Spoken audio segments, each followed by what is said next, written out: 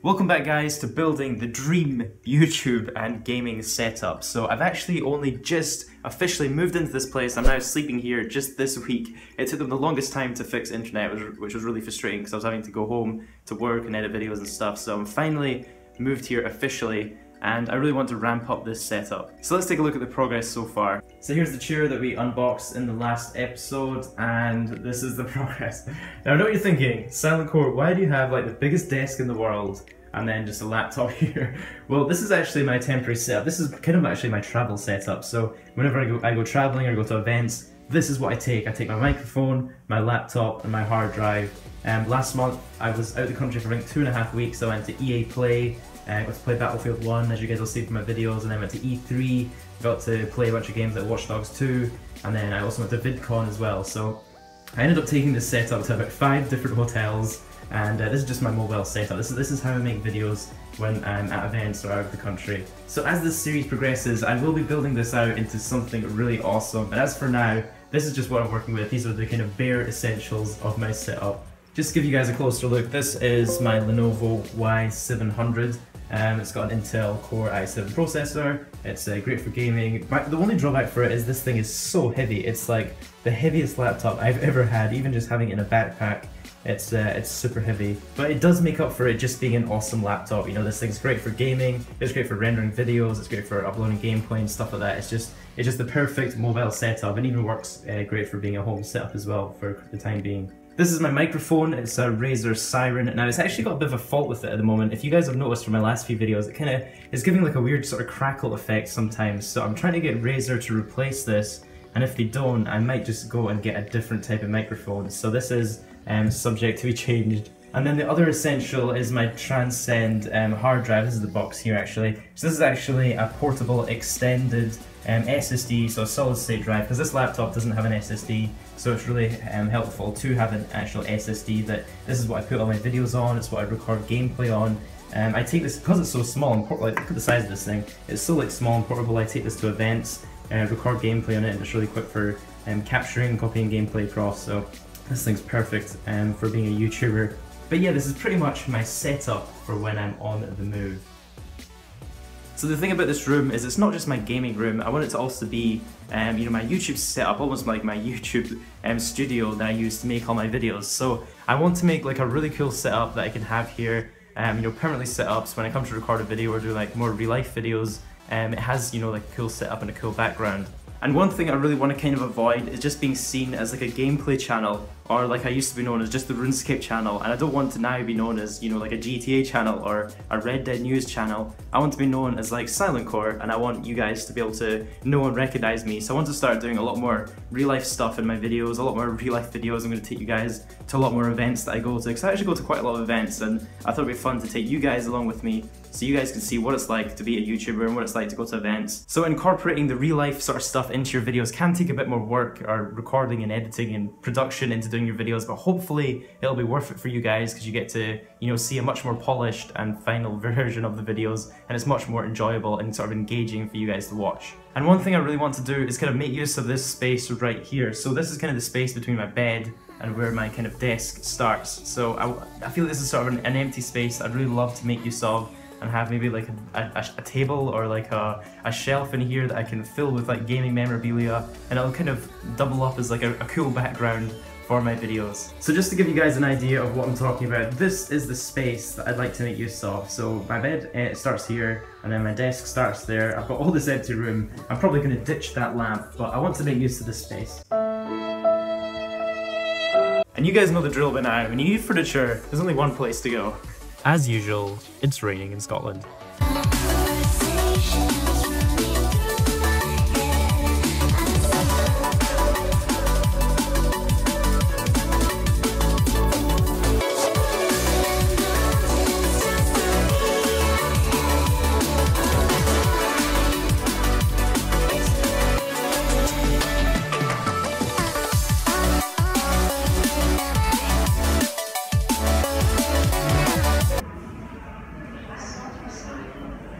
Those guys had the right idea. They were literally just sitting watching TV while their wives did all the work. I'm gonna go for one of these. Only 39 quid.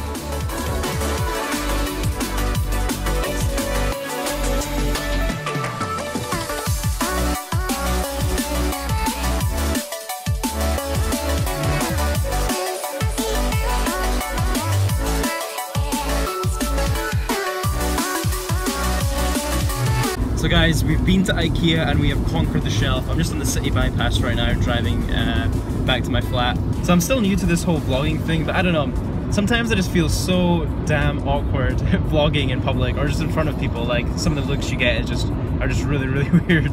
But I feel like it's one of those things, you know, the more you do it, the more comfortable you get with it and the better they become. So hopefully these videos will just get better naturally as I just keep naturally doing them.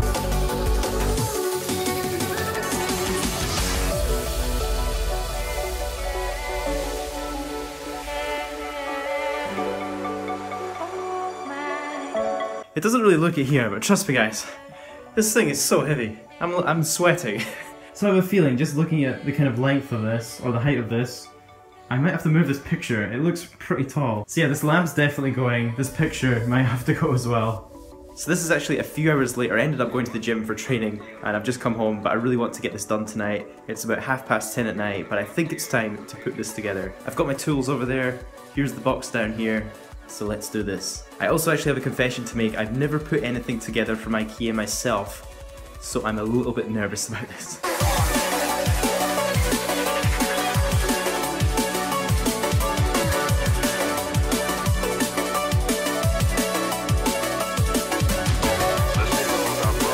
I love these instructions. They literally tell you not to like use your shelf as a step ladder and climb up it.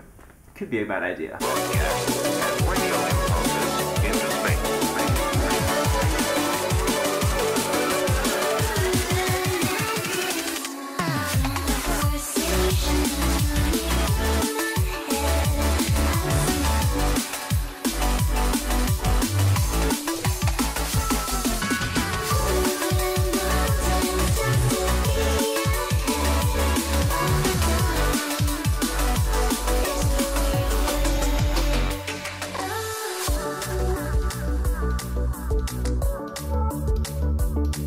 Alright guys, so today is actually the next day. I got this finished really late last night. I think it was maybe about 11:30 at night that I actually got this finished. So I thought I'd just wait until the next day to show you guys. But here it is. Here is the final product.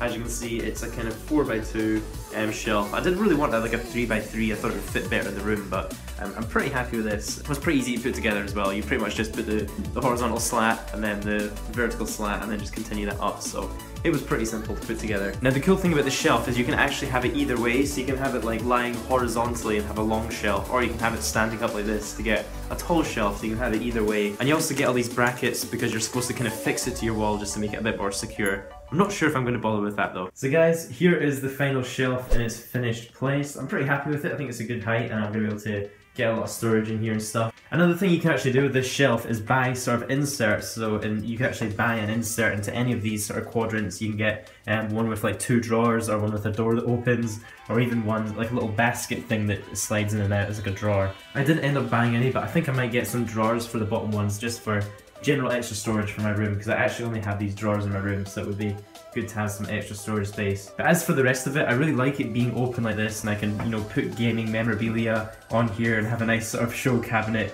and it'll also make for a nice background for my YouTube videos when I'm filming. And unfortunately my shelf doesn't quite fit under my painting, so I'm probably gonna have to maybe take that off. Also guys, this just arrived in the post today, so I thought I'd show it in this video. I finally got the Red Dead Redemption Game of the Year edition just in time for it coming on Xbox One backwards compatible, so I'm pretty excited to play through this again. And the Game of the Year edition also comes with the multiplayer and also the Undead Nightmare DLC, so you kind of get everything in this one thing. I made a video about this a few days ago, but if you are interested in getting the Game of the Year edition, I'll put a link in the description to the Amazon link that I used to buy this. So I think it's time to try and fill this shelf.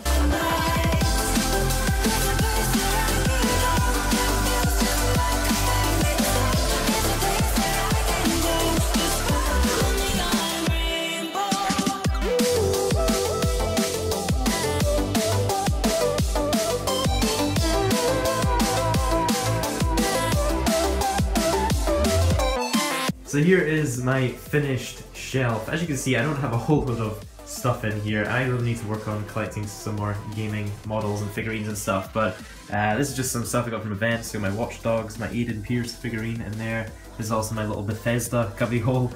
I've got the Elder Scrolls edition and also some really awesome figurines that I got from E3 last year. So there's Doom, Fallout and Dishonored. I really love these little guys. I also have some random stuff down here that I found. So this is the Destiny Ghost, and also a little Rubik's Cube I got from Ubisoft. It's still in its actual wrapper, but it's got a bunch of different games on here. I thought it was kind of cool. And then I've also got a little YouTube trophy that I got from YouTube Space LA. And of course I had to put this in here. It was my 100,000 subscriber plaque from YouTube. Now I really want to have this in the background just because this is you guys, you know, everyone that is subscribed to my channel, you are a part of this, you're a part of this trophy. So you guys made this happen, so I really want this to be, just to kind of be in there and a part of my setup as well, because it's really important to me. This thing's really special to me. So I actually totally forgot I had these little pillow things. So I got this little devil emoji pillow, and also this this little Instagram pillow here. And if you guys watch any vloggers on YouTube, you'll know you're not officially a vlogger until you get some of these pillows in your setup. So I think that's everything I've got for you guys this episode. I think we made some pretty good progress this episode. You know, we've got the shelf built, we've got some stuff in it. It's looking a bit more nicer as a setup or as a YouTube setup. And you guys are totally welcome to leave down in the comments if you guys have any suggestions on this setup, if you have anything you think I should buy or get for this setup. Let me know down in the comments and I will look into it for sure. If you enjoyed this video, please take 1 second to leave it a like, it's much appreciated, and also don't forget to subscribe if you haven't already. And I will see you guys in the next video.